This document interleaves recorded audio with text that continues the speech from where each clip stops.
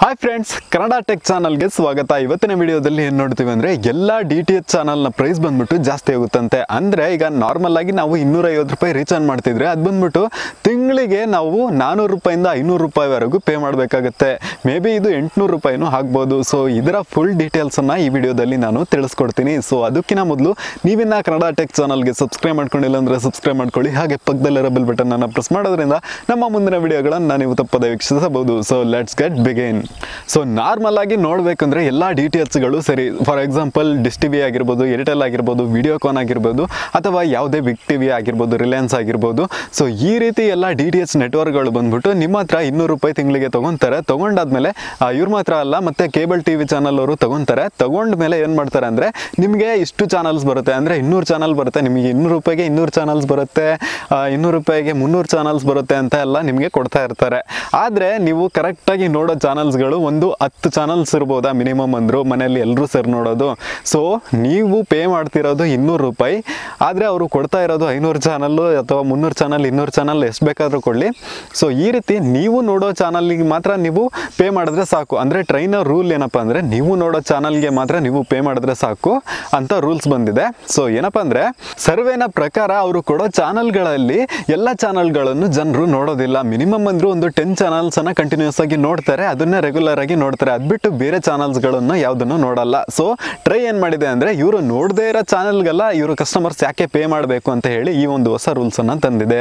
ಅದು ಮಾತ್ರ ಅಲ್ಲದೆ ಇಲ್ಲಿವರೆಗೂ ಎಲ್ಲ ಚಾನಲ್ನ ಬ್ರಾಡ್ಕಾಸ್ಟರ್ ಬಂದ್ಬಿಟ್ಟು ಪರ್ ಚಾನಲ್ಗೆ 10 ರೂಪಾಯಿ, 20 ರೂಪಾಯಿ, 30 ರೂಪಾಯಿ, 40 ರೂಪಾಯಿ ಈ ರೀತಿ ಎಲ್ಲ ಪ್ರೈಸನ್ನು ಫಿಕ್ಸ್ ಮಾಡ್ತಾ ಇದ್ರು. ಅವರು ಹೇಳಿದ ಪ್ರೈಸ್ಗೆ ನಾವು ಅಷ್ಟು ಪ್ರೈಸನ್ನು ಕೊಟ್ಬಿಟ್ಟು ನಾವು ಚಾನಲ್ನ ಬೈ ಮಾಡಿಕೊಂಡು ನೋಡಬೇಕಾಗಿತ್ತು. ಆದರೆ ಇದು ಬಂದ್ಬಿಟ್ಟು ತುಂಬ ಲಾಸ್ ಆಗ್ತಿತ್ತು, ಜನರಿಗೆ ತುಂಬ ಲಾಸ್ ಆಗ್ತಿತ್ತು.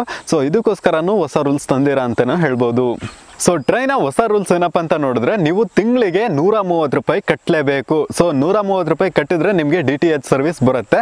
ಸೊ ಈ ರೀತಿ 130 ರೂಪಾಯಿ ಕಟ್ಟೋದ್ರಿಂದ ನಿಮಗೆ ಫ್ರೀ ಟು ಏರ್ ಚಾನಲ್ಸ್ಗಳು, ಅಂದರೆ DD ಚಾನಲ್ಸ್ಗಳು, ಆ ರೀತಿ ಫ್ರೀ ಚಾನಲ್ಸ್ಗಳೆಲ್ಲ ಇರ್ತಾವಲ್ಲ, ಅದು ಬಂದ್ಬಿಟ್ಟು ನಿಮಗೆ 100 ಚಾನಲ್ಸ್ಗಳು ಸಿಗುತ್ತೆ. ಸೊ ಇದು 100 ಚಾನಲ್ಗಳು ಬಂದ್ಬಿಟ್ಟು ಫ್ರೀನೇ, ಆದರೆ 130 ರೂಪಾಯಿ ತೊಗೊಳ್ಳೋದು ಬಂದ್ಬಿಟ್ಟು ಅದರ ಸರ್ವಿಸ್ ಚಾರ್ಜ್ಗಳು, ಅಂದರೆ ನಿಮಗೆ DTH ಸರ್ವಿಸ್ ಕೊಡ್ತಾ ಇದ್ದಾರಲ್ಲ. ಸೊ DTH ಎಲ್ಲಿಂದ ಬರ್ತಿದೆ ಅಂದರೆ ಸ್ಯಾಟಲೈಟಿಂದ ಬರ್ತಿದೆ. ಸೊ ಅದಕ್ಕೆಲ್ಲ ಮೇಂಟೆನೆನ್ಸ್ ಚಾರ್ಜ್ ಎಲ್ಲ ಬೇಕಾಗುತ್ತಲ್ಲ, ಅದಕ್ಕೋಸ್ಕರ ಬಂದ್ಬಿಟ್ಟು ಮಂತ್ಲಿ 130 ರೂಪಾಯಿ ನೀವು ಕಟ್ಟಲೇಬೇಕಾಗುತ್ತೆ. ಸೊ 130 ರೂಪಾಯಿ ಕಟ್ಟಿದ ಮೇಲೆ ನೀವು ಎಕ್ಸ್ಟ್ರಾ ಚಾನಲ್ಸ್ಗಳು ಬೇಕಾಗುತ್ತೆ.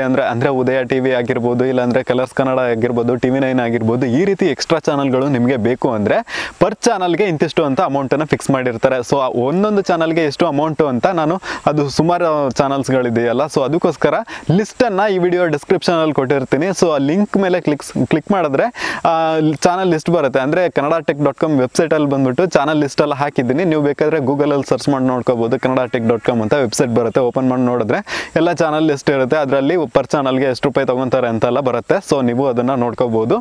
ಸೊ ಫಸ್ಟೆಲ್ಲ ಬಂದ್ಬಿಟ್ಟು ಜಾಸ್ತಿ ಇತ್ತು, ಈಗ ಬಂದ್ಬಿಟ್ಟು ಪರ್ ಚಾನಲ್ಗೆ ಕಡಿಮೆ ಆಗಿದೆ. ಅಂದರೆ ಕಡಿಮೆ ಆಗಿಲ್ಲ, ಅದರಲ್ಲೂ ಫ್ರೀಡಮ್ ಕೊಟ್ಟಿದ್ದಾರೆ. ಅಂದರೆ 19 ರೂಪಾಯಿ ಒಳಗೆ ನೀವು ಪರ್ ಚಾನಲ್ಗೆ ಎಷ್ಟು ರೂಪಾಯಿ ಬೇಕಾದರೂ ನೀವು ಫಿಕ್ಸ್ ಮಾಡ್ಕೋಬೋದು ಅಂತ ಮಾಡಿದ್ದಾರೆ. ಅವ್ರು ಎಷ್ಟು ಮಾಡ್ತಾರೋ ನಮಗಂತೂ ಗೊತ್ತಿಲ್ಲ. ಸೊ ಎಲ್ಲ DTH ಚಾನಲ್ಗಳ ಪ್ರೈಸ್ ಬಂದ್ಬಿಟ್ಟು ಹೇಗಪ್ಪ ಜಾಸ್ತಿ ಆಗುತ್ತೆ ಅಂತ ನೋಡಿದ್ರೆ ಮ್ಯಾಕ್ಸಿಮಮ್ ರೇಟ್ ಬಂದ್ಬಿಟ್ಟು 19 ರೂಪಾಯಿ ಅಲ್ವಾ. 19 ರೂಪಾಯಿ ಲೆಕ್ಕ ಇಟ್ಟು ನೋಡಿದ್ರೆ 19 ರೂಪಾಯಿಗೆ ನಾವು ಮಿನಿಮಮ್ ಅಂದರೂ ನಾವು ರೆಗ್ಯುಲರ್ ಆಗಿ ಒಂದು 10 ಚಾನಲ್ಸ್ಗಳನ್ನು ನೋಡ್ತೀವಲ್ಲ. ಸೊ 10 ಚಾನಲ್ಗಳಿಗೆ 19 ರೂಪಾಯಿ ಅಂದರೆ 190 ರೂಪಾಯಿ ಆಗುತ್ತೆ. 190 ರೂಪಾಯಿ ಪ್ಲಸ್ಸು ಈ ಮೇಂಟೆನೆನ್ಸ್ ಚಾರ್ಜ್ 130 ರೂಪಾಯಿ ಕಟ್ತೀವಲ್ಲ, ಅದು ಎಕ್ಸ್ಟ್ರಾ ಬರೋದ್ರಿಂದ ನಮಗೆ ಅಷ್ಟು ಆಗುತ್ತೆ. ಸೊ ಈ ರೀತಿ ನೀವು 130 ರೂಪಾಯಿ ಎಕ್ಸ್ಟ್ರಾ ಕಟ್ಟೋದ್ರಿಂದ ನಿಮಗೆ ಅದು ಇದು ಸೇರಿ ತಿಂಗಳಿಗೆ 320 ರೂಪಾಯಿ ಆಗುತ್ತೆ. ಈ ರೀತಿ ನೋಡ್ಬೇಕಂದ್ರೆ ನಿಜವಾಗ್ಲೂ ಎಲ್ಲ DTH ಚಾನಲ್ಗಳ ಪ್ರೈಸ್ ಬಂದ್ಬಿಟ್ಟು ಜಾಸ್ತಿ ಆಗಲೇ ಇದೆ. ಆದರೆ ಒಂದು ಗ್ಯಾಪ್ನ ಹಿಡ್ಕೋಬೇಕು, ಎಲ್ಲ ಚಾನಲ್ನ ಪ್ರೈಸ್ ಬಂದ್ಬಿಟ್ಟು 19 ರೂಪಾಯಿ ಎಲ್ಲ ಕಡಿಮೆ ಬೆಲೆ ಇರೋ ಚಾನಲ್ಗಳು ಇದ್ದಾವೆ. ಅದು ನೀವು ಯಾವ ಚಾನಲನ್ನು ನೋಡ್ತೀರಾ ಅನ್ನೋದನ್ನ ನಿಮ್ಮ ಮೇಲೆ ಡಿಪೆಂಡ್ ಆಗುತ್ತೆ. ಸೊ ಅದನ್ನು ನಾವು ಹೇಳೋಕ್ಕಾಗಲ್ಲ. ಸೊ ಈ ಹೊಸ ರೂಲ್ಸ್ ಬಂದ್ಬಿಟ್ಟು ಇದುವರೆಗೂ ಜಾರಿಗೆ ಬಂದಿಲ್ಲ. ಯಾವಾಗ ಬರುತ್ತಪ್ಪ ಅಂತ ನೋಡಿದ್ರೆ ಕೋರ್ಟ್ನ ಆರ್ಡರ್ಗೋಸ್ಕರ ವೆಯ್ಟ್ ಮಾಡ್ತಿದ್ದಾರೆ. ಸೊ ಕೋರ್ಟ್ ಬಂದ್ಬಿಟ್ಟು ಈ ಒಂದು ರೂಲ್ಸನ್ನು ನೀವು ಜಾರಿಗೆ ತರ್ಬೋದು ಅಂತ ಟ್ರೈಗೆ ಹೇಳಿದ್ರೆ ಅವ್ರು ಬಂದ್ಬಿಟ್ಟು ಬರೋ ಡಿಸೆಂಬರ್ 29, 2018 ಈ ಒಂದು ರೂಲ್ಸನ್ನು ತರ್ತಾರೆ. ಸೊ ಅವಾಗಿಂದ ನೀವು ಎಲ್ಲ ಚಾನಲ್ಸ್ಗಳಿಗೂ ಅವ್ರು ಹೇಳೋ ಪ್ರೈಸನ್ನು ಕೊಟ್ಟು ನಿಮಗೆ ಇಷ್ಟ ಆಗಿರೋ ಪ್ಯಾಕ್ಸ್, ಅಂದರೆ ಅಲಾಕಾಟ್ ಪ್ಯಾಕ್ಸನ್ನು ಚೂಸ್ ಮಾಡ್ಕೋಬೋದು. ಸೊ ಹೆಚ್ಚಿನ ಮಾಹಿತಿಗಾಗಿ ನನ್ನ ವೆಬ್ಸೈಟ್ ಲಿಂಕು ಕೆಳಗೆ ಕೊಟ್ಟಿರ್ತೀನಿ, ಅಲ್ಲಿ ಕ್ಲಿಕ್ ಮಾಡಿಕೊಂಡು ನೀವು ಓದ್ಕೋಬೋದು. ಸೊ ಇವತ್ತಿನ ವಿಡಿಯೋದಲ್ಲಿ ಇಷ್ಟೇ. ಈ ವಿಡಿಯೋ ನಿಮಗೆ ಉಪಯೋಗ ಆಗಿದ್ದರೆ ಲೈಕ್ ಮಾಡಿ, ಹಾಗೆ ಈ ವಿಡಿಯೋನ ಎಲ್ಲರಿಗೂ ಶೇರ್ ಮಾಡಿ. ನೀವಿನ ಕನ್ನಡ ಟೆಕ್ ಚಾನಲ್ಗೆ ಸಬ್ಸ್ಕ್ರೈಬ್ ಮಾಡ್ಕೊಂಡಿಲ್ಲ ಅಂದರೆ ಸಬ್ಸ್ಕ್ರೈಬ್ ಮಾಡ್ಕೊಳ್ಳಿ, ಹಾಗೆ ಪಕ್ಕದಲ್ಲಿರೋ ಬೆಲ್ ಬಟನನ್ನು ಪ್ರೆಸ್ ಮಾಡಿ. ಸೊ ನನ್ನ ಒಂದು ಒಪಿನಿಯನ್ ಏನಪ್ಪ ಅಂತ ನೋಡಿದ್ರೆ ನೀವೇನು ತಲೆ ಕೆಡಿಸ್ಕೋಬೇಡಿ. ಸೊ ನೀವು ಜಾಸ್ತಿ ಚಾನಲ್ ನೋಡಲ್ಲ, ಇದುವರೆಗೂ ಬಂದ್ಬಿಟ್ಟು ನಾವು ನೋಡದೇ ಇರೋ ಚಾನಲ್ಸ್ಗೆಲ್ಲ ಬಂದ್ಬಿಟ್ಟು ಪೇ ಮಾಡಿ ನೋಡಿದ್ದೀವಿ. ಅದಕ್ಕೆ ಕಂಪೇರ್ ಮಾಡುವಾಗ ಇದಕ್ಕೂ ಕಂಪೇರ್ ಮಾಡುವಾಗ ನಮಗೆ ಲಾಸು ಇಲ್ಲ ಲಾಭ ಇಲ್ಲ ಆ ರೀತಿ ಆಗಿದೆ. ಸೊ ಏನೂ ಮಾಡೋಕ್ಕಾಗಲ್ಲ. Thank you for watching. Bye.